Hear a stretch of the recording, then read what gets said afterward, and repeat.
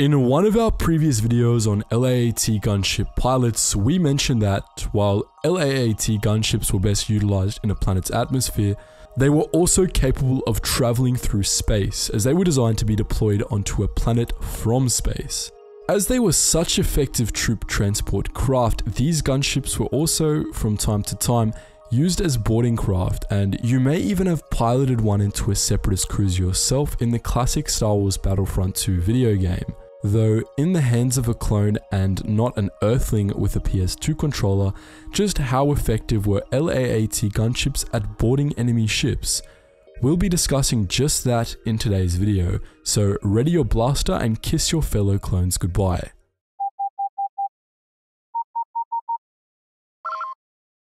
Attention, Sergeant on deck!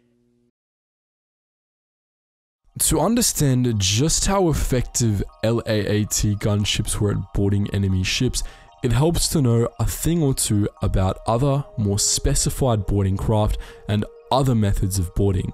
Colicoid Creation Nest's Drock-class boarding ship, known also as a pod hunter or reducer, was of a very specific design. It launched itself into the hull of an enemy ship, piercing it with 4 giant pincers close together to form a single spike. Once inside the hull, the 4 pincers would separate, tearing the hull a little more, allowing up to 6 battle droids to descend into the target's interior. While lightly armed, the Drock wasn't really designed for ship-to-ship combat or anything, though its pincers could be used to pinch and crush certain targets. The Imperial drill pod boarding craft operated very much like the Drock, though instead of 4 separable pincers, it breached hulls using a giant drill made of 4 separable durasteel plates.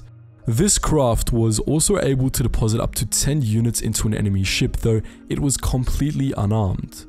Rendili Star Drive's Catan-class boarding shuttle was a fair bit longer than the Drock and Imperial drill pod, though it required a crew of 3 and it could carry up to 50 units. The Catan's nose was tough, allowing it to smash into enemy ships, and once it had jammed itself in, plasma torches cut their way into the target's hull and the front of the Catan opened up inside the target. An airlock in the nose of this craft made such operations a whole lot safer, and entry took less than 2 minutes. The front of the Catan also bore a double laser cannon, but again, this craft was not designed for ship-to-ship combat.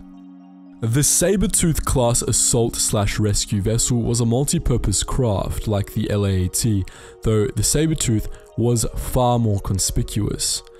On the underside of its nose, the Sabertooth brandished 2 reinforced flexible grapple teeth, which allowed it to latch itself onto a target, very much like the extinct beast after which it was named. Units were then injected through the teeth and into the target's insides. Alternatively, the teeth could be used as anchor points to maneuver an enemy or friendly target, and they could also be detached if the Sabertooth needed to make a quick escape. This craft was heavily armored, and it also boasted a decent array of weapons. It was also 100 times larger than the previous boarding craft we've mentioned, crewed by 800 and capable of taking 300 passengers. The Spiral class assault ship was literally unarmed and literally disposable. It was shaped like a needle, and it used an advanced stealth suit to sneak up on its prey before launching itself straight for it. To get past any particle shields, the Spiral could detonate a proton charge just in front of itself, weakening the shield and allowing itself to pass through.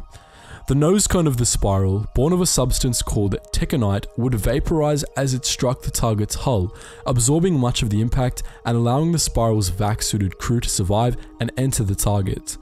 It was a relatively small craft, capable of carrying around 6 passengers and a bit of cargo. CNR Fleet Systems TIE/BR boarding shuttle was a variant of the TIE/SA bomber, featuring clamps and a hull cutter. With these tools, the TIE/BR could grasp the hull of an enemy ship and cut into it with lasers, allowing for around 12 troops to climb on through. The TIE shuttles were capable of landing in a ship's hangar deck, like LAAT gunships, or floating troops via a standard ramp, and the vessel also featured a drop-lift ladder for daring extractions. In terms of firepower, this TIE variant had a rear laser cannon, but that was about it. So those were just 7 examples of boarding craft other than the LAAT gunship, though what about some of the other methods of boarding? Undoubtedly, the best one is this. These daredevils were clone marines, elite units which undertook boarding operations and contested enemy boarding operations. They didn't always use Mandalorian-esque jetpacks, but freak yeah, this sort of thing did happen. So what did all these boarding craft and boarding methods have in common? Well, they were all specifically designed to breach a target's hulls, not simply cruise into their hangars. As for the LAAT gunship, cruising on in was the only way. Now, landing in an enemy hangar shouldn't have been an easy thing to do, and in most cases, it wasn't. Firstly, any good hangar had some kind of shield protecting it from the vacuum of space, dangerous projectiles, and enemy craft. But there were different sorts of shields. Magnetic shields were common, though these mostly prevented gases from passing through, and most boarding craft could just fly through them. Static force fields were used too. These were basically windows which needed to be deactivated before anything could pass through, though these types of shield also required the hangar to be cleared of anything which needed to breathe before they could be deactivated. Any good hangar also featured other forms of defense, such as turrets, infantry, blast shields and emergency airlocks, and hangars with automated defense systems, alone or better yet, coupled with manual defense systems. Lastly, the best hangar defense was not having a hangar at all, as was the case with some separatist ships, such as the Munificent class Star Frigate and the Rikusent class LAAT destroyer. So where does this leave the LAAT gunship? While LAAT gunships had atmospheric pressure containment shields which allowed them to fly in the vacuum of space, and while they were, from time to time, used for boarding missions in space, they were not designed to be boarding craft specifically. Plain and simple, LAAT gunships could not do what most good specified boarding craft could do: breach a target's hull. And the reason why most boarding craft were designed to do this was likely because cruising into a hostile hangar should have been suicide. So this leaves the LAAT gunships in a very limited niche. They could only cruise on into hangars with magnetic shields and straight up terrible defenses, and they were absolutely useless against ships which didn't have a hangar. Notice how in this video there are no hangar defenses. Instead, the droids are crowded deeper into the ship, allowing just about any earthling with a PS2 controller to cruise the hell on in. To finish off, the LAAT gunship was a bit of a jack of all trades, and if it was the master of anything, it certainly wasn't boarding enemy ships. But what do you think? Can you think of any other ways LAAT gunships could be used as boarding craft? Can you think of any specific examples of LAAT gunships cruising on into a hostile hangar? Please share your thoughts in the comments section below.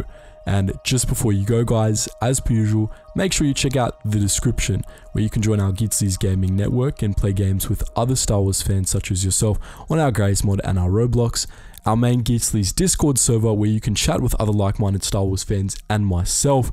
And if you want to help support the channel, please do check out the Patreon. If you do decide to donate, you get access to a special behind the scenes Discord where you can see how myself and my team work. Anyways guys, as always, thank you so much for watching, and I hope to see you in the next video.